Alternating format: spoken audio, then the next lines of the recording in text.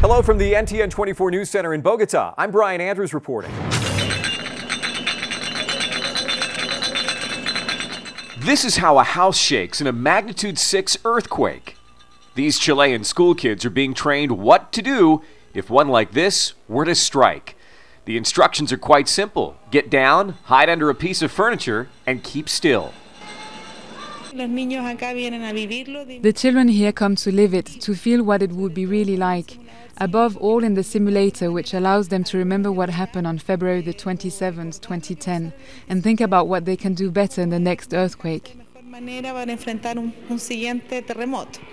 In that earthquake, more than 500 people were killed across Chile, and the country discovered education is key to saving lives. Most of the dead were dragged away by the tsunami that followed. Some were unaware of the danger of staying along the coast, while others were mistakenly told it was safe to go back down. Since then, the government has organized several massive simulations like this one to teach people how to react in a real earthquake. These evacuations should be happening all across the country, not just here by the coast.